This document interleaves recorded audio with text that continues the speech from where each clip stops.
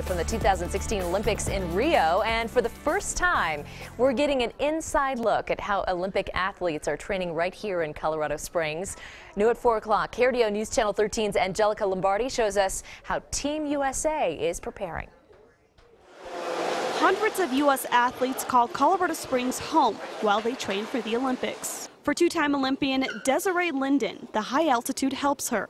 There's a change in the barometric pressure. The higher up the mountain you go, the lower the barometric pressure there is. This room is set to the same sea level as Rio, the home of the 2016 Olympics. And for an athlete like Desi or any of our Olympic athletes, if they're not able to run, swim, bike, row as fast as they could at sea level, their training is actually going backwards. Their nutrition is also training them for Rio. These are some of the foods that our athletes will be enjoying in Rio.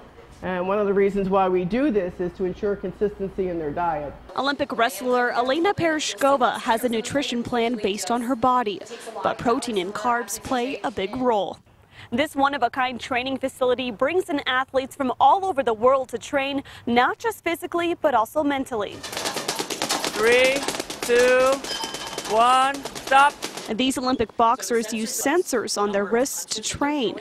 The technology they use is one of a kind and only here in the U.S. They will tell us the number of punches that they're throwing, the speed at which the punches are being thrown, and also a calculation of intensity. It's a variety of training that's getting these athletes ready for Rio. In Colorado Springs, Angelica Lombardi, KRDO News Channel 13. Rigorous training, that's for sure. The Olympics will be held in August.